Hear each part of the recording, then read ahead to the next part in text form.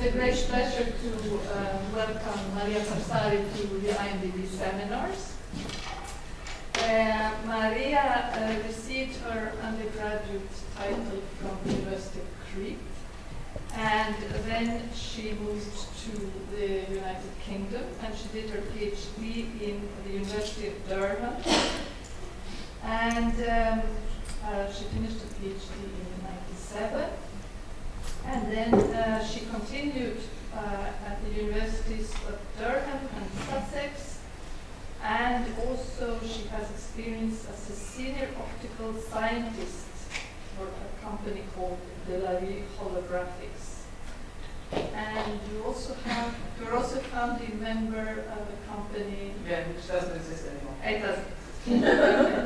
It was on board over a few years ago. Okay. And she's now a researcher at the Institute of Electronic Structure and Data since 2003. And today she's going to talk about 3D laser writing for biomedical applications. So hello everybody, and thank you for coming to my talk. It's a great pleasure to speak from my home institute. Usually I come to attend talks here, but it's nice to speak for once. So I'm going to talk to you about part of the work of my group, which is 3D direct laser writing. And I'm going to talk to you about today about the work we do on biomedical applications. I would like to start with apologizing if I say something wrong in biology. Please, my biological training is really minimal, but I employ some very good people, and I collaborate with some very good people, so hopefully you won't find anything that offends you too much. So, the main activity of our group is what a lot of people call 3D printing. We like to call it direct laser writing. And it's a very powerful tool. It's a very powerful tool for making structures of millimeter size with nanometer resolution. And you can see a graph of how it works. Here, we use a laser to directly write inside a photopolymer. The phenomenon, the principle of direct laser writing by multi-photon polymerization is a very old one. It is based on what's called multi-photon absorption. And this was originally proposed by Maria Goeppert-Mayer in 1931, but because to prove it experimentally, it required intense light fields. It wasn't really shown experimentally until after the laser was discovered. It was experimentally demonstrated immediately after the first laser was made. And it is based on the same phenomena you biologists might know as multi-photon microscopy. The idea is that we have, instead of having, you know how we have electronic states in a molecule, instead of having one photon that goes from the ground state to an elevated state, we use two photons which happen at the same time, and this is a key word here, and these two photons can have the same energy as the one photon we use. And what happens is the one photon goes to an intermediate state, which doesn't exist. It's a virtual state, and because the next photon will arrive at the same time, they can sort of climb. And this is all the physics you're going to hear today. That's it. So how is this translated into making structures? Imagine you have a material, a liquid, most of the time. We do a lot of work with liquids, which when you expose it to a certain light, UV light. Okay, so what happens is that you take your objective, you use UV light, and you illuminate inside this material, and what you're going to have is this solid column here and liquid all around. Now imagine you don't use UV, but you use infrared light. Infrared light, its photons have a lot less energy, have half energy, let's say. This is a key word again. So imagine that you have an infrared laser. And imagine you focus it very tightly, and your laser is also ultra fast. This means that you can produce a lot of energy at very short time. Okay, so if you focus it very tightly, then you can sort of trick the material to believe that instead of having a UV photon, like here, it can have two photons of the same energy, but which together have the same energy, but separately they have half the energy.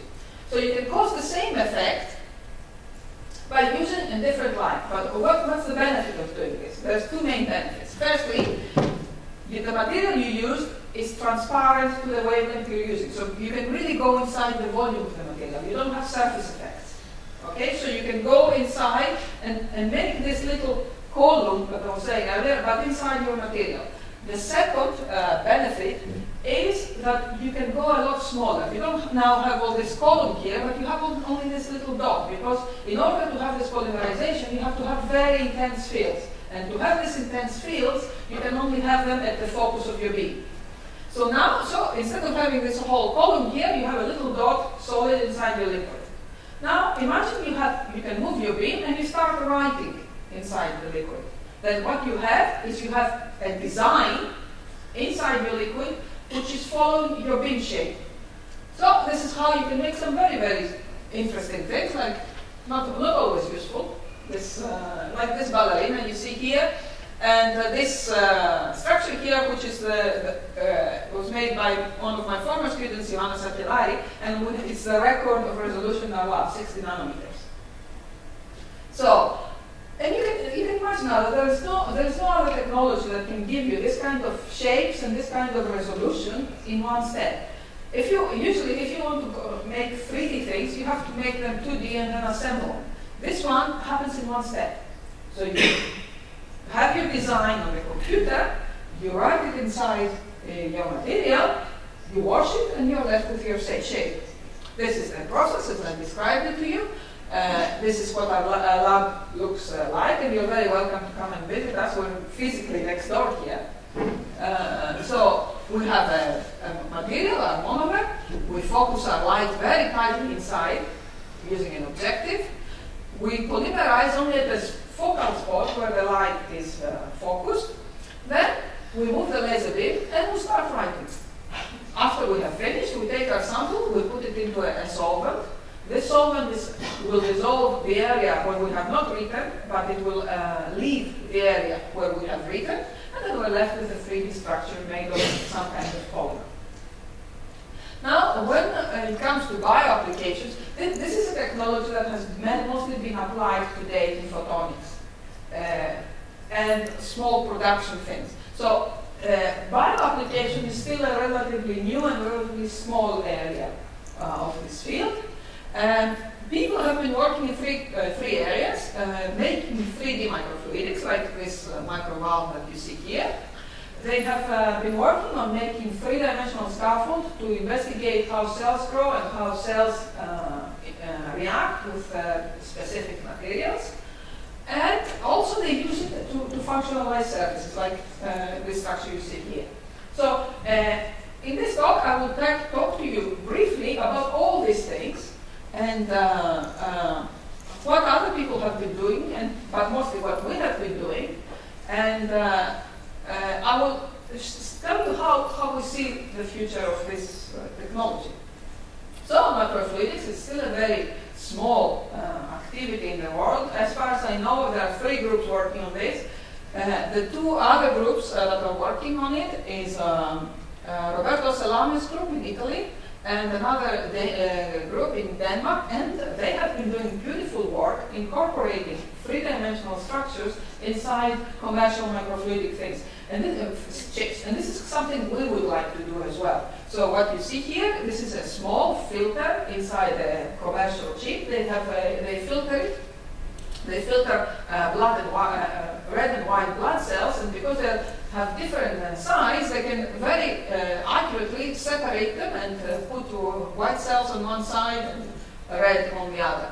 And this is the beauty of this technology is that you can have very high accuracy. If we know that the cell difference is 1 micron, 2 microns, then we can make a filter that will really distinguish this small difference. And this is another thing that some other work that has been done by the Danish group, and they have made here scaffolds of different shape. You see different geometries, and they investigate in flow how cells grow. And this is very, very interesting as well. And also, I'm telling you, the beauty of is that they have taken something that's commercial and they have put their own little thing there. And we are working on a project to do this as well. We are only talking about that cell. When they are mobilized and they are not... No, they're live cells as far as I know. They're under flow. And if you speak to Eleftheria, recently she's been doing some work on this. So we have been working on microfluidics, but on freestanding structures. And this is not as good, but we have made some much more complicated things. One of the things we've been working on is this kind of microfluidic valves, which are designed for blood flow. So when I'm saying blood flow, I'm saying when the people that did the fluid dynamics on this have taken into account the viscosity of blood and all the properties of blood. It was designed by some colleagues of ours at the University of Piraeus.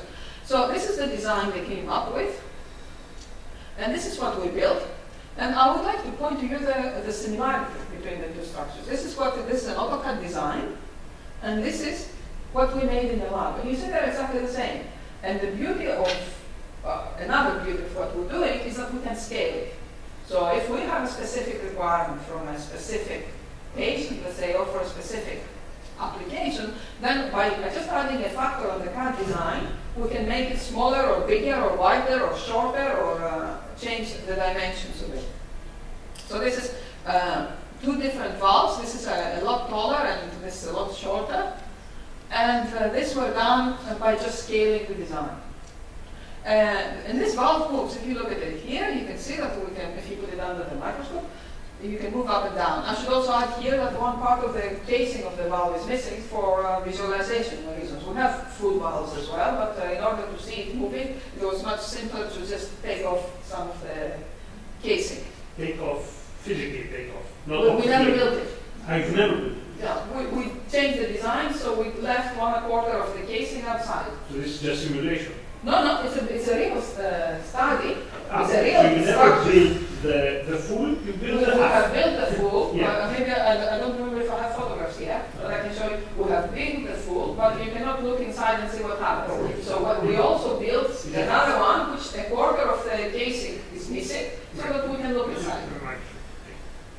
We also did this test with the full one, but it's not so impressive.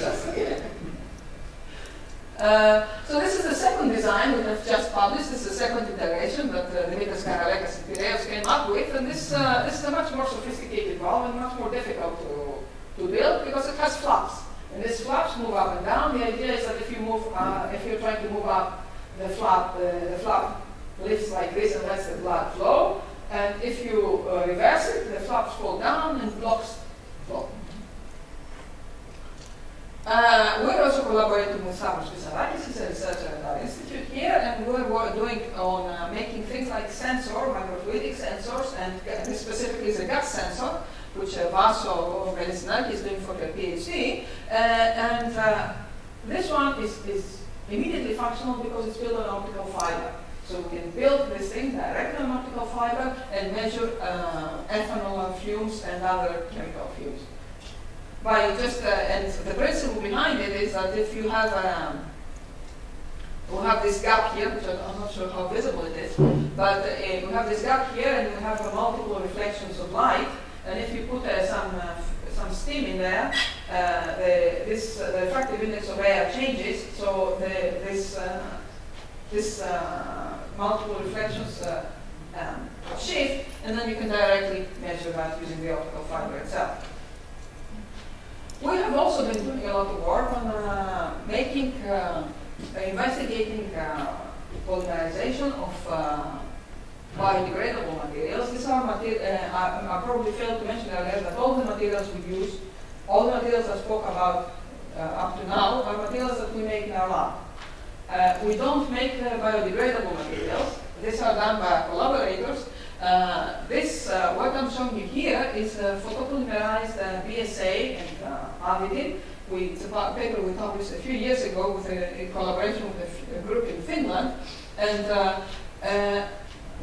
this is a unique structure because it was the first three-dimensional structure of protein where the photoinitiate, or the material that causes photopolymerization, was also a biological material, in this case, flavinonucleotide. So this is purely biological, there's nothing chemical involved in this. All the previous materials were plastics, polymers? Specifically, they are hybrids. They are organic and inorganic materials. They are kind of oxides with organic groups on them, which give them this functionality. And everything is made here. Okay. We also collaborate with Fred Kleisens at Sheffield University. He makes biodegradable polymers. He makes things like the biodegradable PLA. Well, PLA is always biodegradable, but the one that he makes has also some acrylic groups on them, so we can photopolymerize it. And we have used bone cells and nerve cells on them to see how the cells grow and how they respond to biodegradation. What is PLA? Polylactic acid. Sorry. That's huge. Okay. So this is a special PLA. In fact, it's not a normal one you buy from Aldrich. It's an activated PLA which can be structured very accurately, like you see here. We also do a lot of work with hybrid materials, and we have one material that we use particularly is a zirconium silicon material, which is completely biocompatible, and we work with Maria Nicolaidou and Kelly Velonia on this, and also other groups to put and Helen Paparaki from the medical school to put cell lines on them, but also we use the stem cells on this. We have submitted the paper, in fact has been accepted now, and we can make very complicated structures like the ones you see here and put stem cells on them and see how the stem cells respond to the material and the geometry. Another area we're interested in is what is called click chemistry. This is the specialty of Kelly Velonia, who's a professor at the university, at the tech department, at the materials department. And what Kelly does, she makes materials which have hidden functionalities. So when we make the structures, these functionalities are not affected, but then we can expose those and then click biomaterials on these click things. And this is what you see here. This is some of the structures. We haven't put any biomaterials yet. This is a work in progress. And clicking means covalently linking. Yes. So we want to put biomolecules. So this specific material is a material that has a hidden triple bond. So when we structure it, this triple bond is not affected at all. But then we can expose this triple bond and we can link other things to it. And how do you expose the triple bond? I think I'll have to ask Kelly. It's some chemical procedure. Another area we're working on is biosurfaces using shaped beams, and this is work we've done in our institute in collaboration with another laser group, Stelios Torzakis and Miros Papazoglu. And the idea, this is not work that has been applied to biology yet. I'm putting it here because this is something that we're doing. One of the things we want to do is copy the Salvinia plant. Now, I'm sure you've all heard of the lotus effect and the rose effect. There's also the Salvinia effect, which I learned about in the last year. It's this kind of plant which is very hydrophobic, but also can trap air underneath. So if you want to create things like cell aggregates, you can also feed them with oxygen underwater. And this is what this plant does.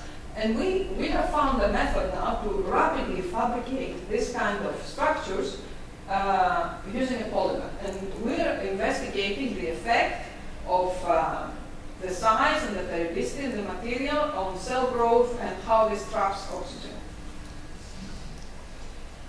In this area, this work is not related to multiphoton polymerization, but it's the work that Dina Terzaki is doing in collaboration with Achilleas Garbanis and Yannis Harapopoulos, who is here. And this is to irradiate surfaces and trying to make them porous so that we can affect cell growth.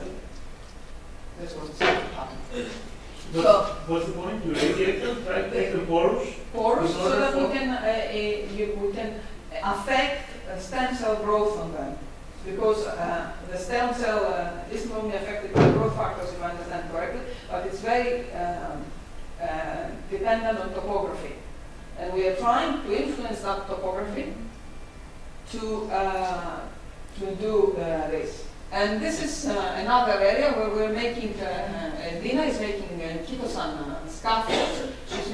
And by irradiating on different substrates, even though the substrate is something that doesn't participate in the process, but by putting different substrates, you can change the surface properties of this material, and this affects the cell growth eventually. So you can see by putting them on. For me, it's quite remarkable. Silicon, and if you irradiate the same material on the different substrate, then you get so many different, quite completely different effects. Now, of course, this has to do with heat dissipation and reflection and all this. And another area we're doing, another thing we're looking in, and this is a kind of pet project, but we're progressing. We're trying to make devices out of mastic gum, because we all know quite how useful mastic gum is, and how antibacterial, and how all these beautiful things you can make with mastic. One thing you cannot do is structures. But the way we can make it, you can make it flat surfaces, but you cannot make structures out of this.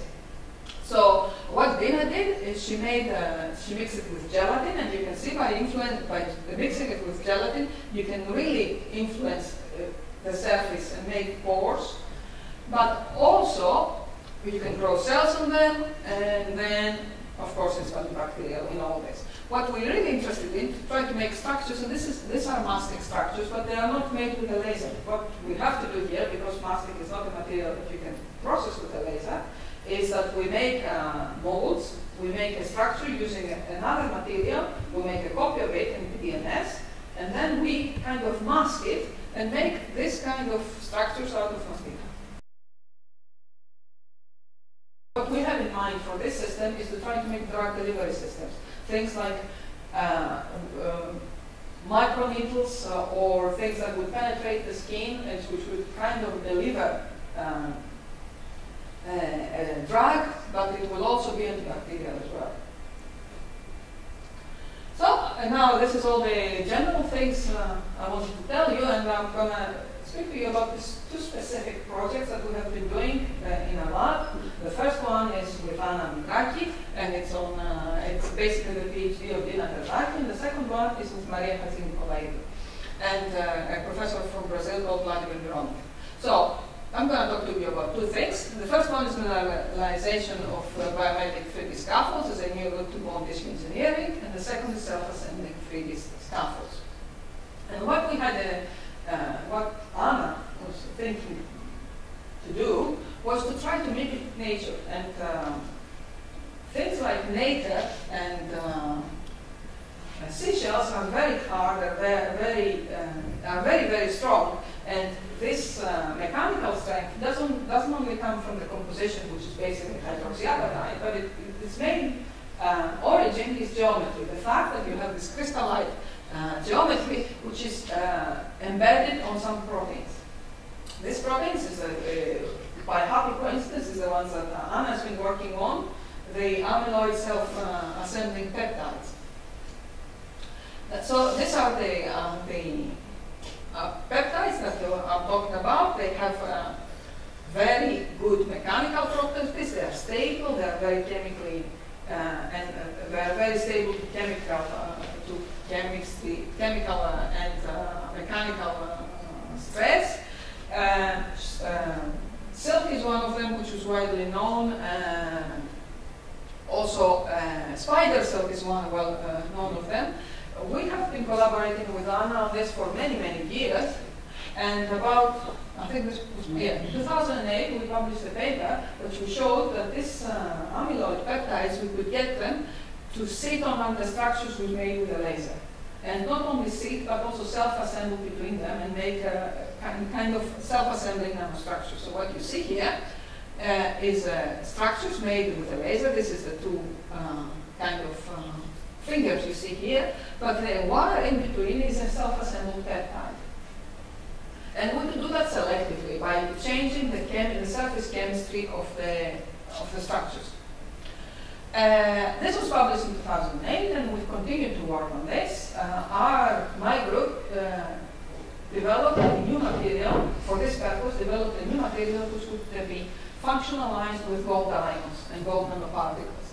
And this is the material, what it consists of. It's an organic-inorganic hybrid. It has a lot of silicon and it's got a lot of zirconium in it. But it also has this little group here, which is a monomer. We can widely used by people who make polymer brushes. But we can put it inside our structures, and it will polymerize inside our structures, so it will stay permanently. And this amine group at the surface, we can link them to gold. And we can make, so we can decorate our structures with gold nanoparticles, but also with a gold monolayer, which is what we did in fact with Anna. Anna, on her side, developed some new peptides, which were, Anna, correct me if I'm wrong, so which were octapeptides, self-assembling. They had a cysteine group in it, and the serine group, which made it connect to the structures, but it also had two aspartic groups in it, which made it connect to hydroxyapatite. So because all this, we're doing it trying to mimic Nacre, mimic Nacre. So this is the biofunctional peptides that Anna and Dina developed. These are they self-assemble, you can see here, they create fibers, but also they can be decorated with gold nanoparticles, which is what we want so that we can link them to our structures directly. They also connect with hydroxyapatite. So these ones, we can make them, and then the calcium phosphates will sit on them and make structures. So this is the process, the strategy we follow, which is a complicated structure. The first step is to make our structures using our laser. Then we put a gold layer on this, and this is important that we only put a monolayer on this, and we don't have gold nanoparticles. We just put a single layer of gold on it, and then we deposit our peptides on the surface, which self-assemble and build bridges, like in the previous process. Then we put calcium phosphate solution in it, and we can decorate them with calcium phosphates. Can you explain again what the role of the gold is? The gold is the linker between the peptide and the structure. So the peptide would not adhere if it didn't have any gold? No. It would wash away? Yeah. So these are the results. What you see here is structures made with a laser. We can see the crystals of calcium phosphates on it. And you can see also these nano bridges that I showed you earlier that are completely covered with hydroxyapatite. Now, when Maria has in Colorado, we did some cell culture on this, 3D structures, and you can see how much more the cells prefer to sit on this peptides than on the substrate. This peptide deposition is selective. If we put it a structure and we put on a glass, the peptides will only sit on the structure. It will not sit on the glass. So this is what you get after 2 days, and after 8 days you get completely covered. When the cells are developed. It's MC3T3, isn't it? It's osteogenic cells. And when you measure the calcium that they produce, it is similar to using a bone factor, a growth factor.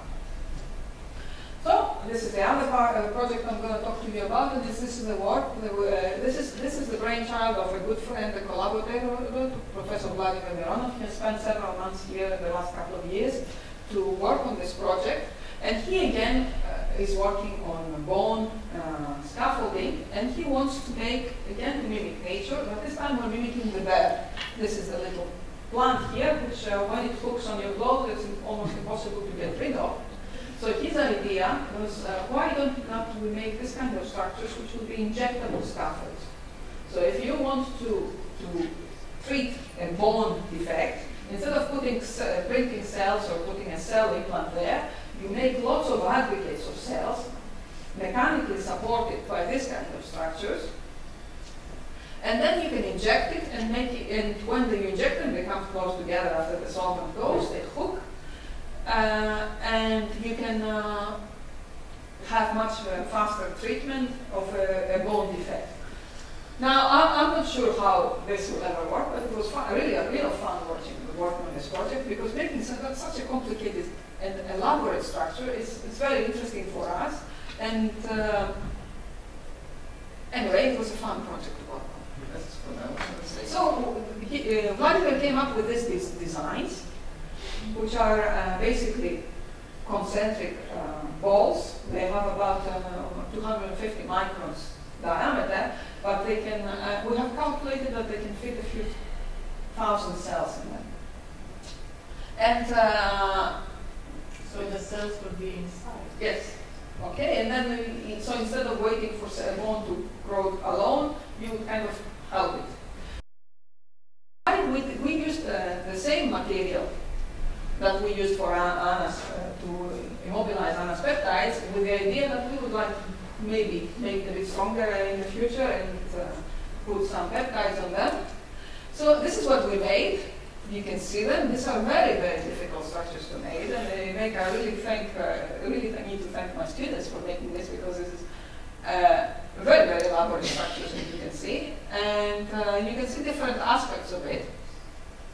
You can see this is a structure with the hooks. This is without the hooks. This is a half structure. We did this because we want to look inside and see how it looks if it has a concentric geometry. And we also made one with arrows, because the idea also wasn't just the hook, but trying to kind of like a harpoon it in a way. So we made that as well, and this was pretty difficult to make it well, but we did. Anyway, and we made it round, and you might not appreciate the beauty of this thing, but making round structures when you have a laser beam that is not round, because laser beams are all oval shaped, this is very difficult. But we managed to make it and put under and see it move, and it's, you can see it's circular. It's like a ball. So they also hook. We took some photographs of that under a microscope. Once you put them together, it's impossible to separate them. I mean, working at this scale also, it's very difficult as well. But anyway. So the next question is, how do you put cells there? I mean, cells don't like to climb. This is my understanding of it. So we have to somehow to force this to do it. And the idea that Vladimir had was to make holes in agarose and then put the cells, these balls there, and put the cells and try to kind of force them to make a spheroid. And it worked. It took us a few efforts, but eventually we managed to fill these balls with cells. And this is, they also created other aggregates. You see, this is a control sample. Now we wanted to see how this fuse and how they develop. This is what you see, this ball inside this agarose hole. But then you see next door another spheroid without any support. But when you put them together, they kind of fuse. And this is exactly what we wanted to do, to see that it doesn't affect its fusing properties. And also, we took some fluorescence measurements. Now, this is a big lie here, because I mean, my understanding is that red is dead, green is alive, but also our structures are very green. So how can you tell the dead there? The truth is that we have terrible problems with autofluorescence. It's something we're trying to deal with it with other methods, and the next step of this will be to see how these cells develop. But the fact that they kind of fuse is a testament that they stayed alive. It's not, we don't really need this confocal measurements. So this is still a working project, a progress where we want to continue to work on this, because it's an interesting project for us, and it kind of makes us learn a lot of things. Of course, if we wanted to really make it functional, you have to go to biodegradable materials. The materials we use now are not biodegradable, are hard materials. And this is a very tricky thing, because getting biodegradable materials with equivalent mechanical properties is a bit suspect, but it's anything. It's anyway. May I interrupt you? Can you recover the cells from this lucky mold? Well, take them out. Take them out. I have no idea. I wouldn't think so. Because there are cases in biology, for example, with embryonic stem cells or cancer cells, that you put cells and force them to aggregate and make balls. Yeah, like spheroids. Embryoid bodies or tumor sphere. But then you need to No, but, I mean, but we can make... This structure could impose a regular shape, But you can get the similar anyway. size, for But example. this has got nothing to do with lasers. If you do this, if you put cells Yeah. in this geometry, you get this. There you go. This doesn't have a structure underneath. You just need to get the cells to grow in a specific geometry. And it's got nothing to do with our technology. You can see it here as well. This is a hole in the agarose, and we put cells in it, and they were forced to make a spheroid. Also, Yes, we also do that by hanging drops. So we put cells and we hang the drops, so they form, but they are not, they're heterogeneous, for example. You have smaller or bigger, and this is a problem, for example. one of the things we're looking I remember I was discussing with Anfi about this problem with yeah, I don't think we can create resolve homogeneous size EBs, or okay, tumors. so this is one of the things we want. I'm not sure about homogeneous thing because it's not something I've looked into. But this functional services I'm talking about, this Salvinia, this is what we want to use them for, to make cell entities. Okay. Now, I'm hoping that by affecting the geometry, we will be able to affect his size. Okay. So this is something that we're looking at. What we would really like to do is to make this out of a protein. And we have a project with Anna and some people abroad to do this. So instead of having a hard ball like we have here, we have something like an elastic ball. And this, you wouldn't need to recover the cells. You would have them there, and then we would do it, you know. But this is something that would happen, we're working on, but we haven't done it yet. So what I'm saying, I would like, we would very much like to put nanoparticles in this structure so that we would give them other uses. We would like to put peptides. We would really like to make it out of biological and biodegradable materials. And of course, go to in vivo experiments and prove Vladimir principles. So this is all I had to tell you. I'm sorry it's a bit short talk, but this is all the biology we do. So as I said, this work is, we are a laser lab, and the fact that we have a biological project running is testament to our good biologists, friends and collaborators who are doing all the bio work, and these are all these people here. Especially I would like to make Anna, which is, we mentioned Anna and Maria and Makaki and Anfi, which have been, Anfi and Ella, who have been collaborators for many years, and we've published lots of things together. And this is the people that have really done the work. So thank you very much.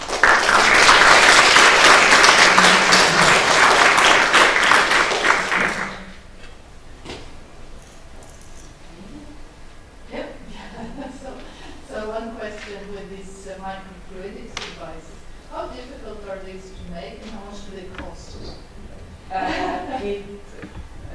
The answer is how complicated we want it. And well, microfluidic chips, as far as I know, if you go and buy them, they're 200-300 euros each. Okay, and that's probably you can buy a few. But I mean, people are trying to make it cheaper, because this is. But if you want a custom made with specific designs for testing? What we do is prototyping. So what we do is probably not suitable for production at this stage. And not for production, I mean for example, looking at cell motility, if you can make different kind of structures and see how they... No, they don't cost much to make, they cost time, not money. Okay. Yes. So the time is for the design or for the design, for the testing, and for the fabrication. Maybe the fabrication is a complicated answer because depending, everything is relative to size and resolution. How small do you want it? How big do you want it? But the fundamental materials we use are dead cheap. This is not a cost. So to elaborate a little bit on this question, the things you show us, the different structures from simple square grids to locky balls, how many of these have you made? Made 2 or 3 at a time, or you have made tens or hundreds? Each locky ball takes 20 minutes to make.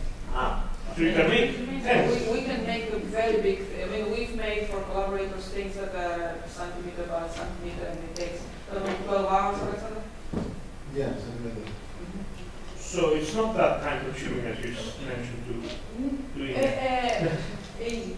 It depends what you're talking So about. if It's you not about design it production, and you no. want to remake it, it's If for prototyping, it's not time consuming. If you're talking about production, this is not production machine.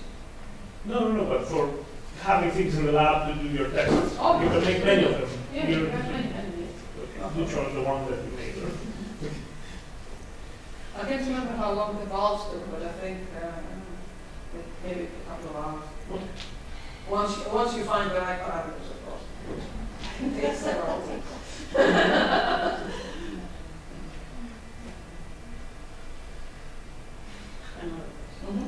These mesenchymal stem cells that Maria and Nicolai do they differentiate on the? On the strategy of I know it's not your specialty. They were just grown or attached. I think they just do. But I think you can, I've seen other, I think they can differentiate. Yes, I know. I wonder if this material has a role of directing differentiation towards a specific. Because they can differentiate I think I along can the answer objects. yes. I think I can answer yes to that. But we will probably better you check it with Maria.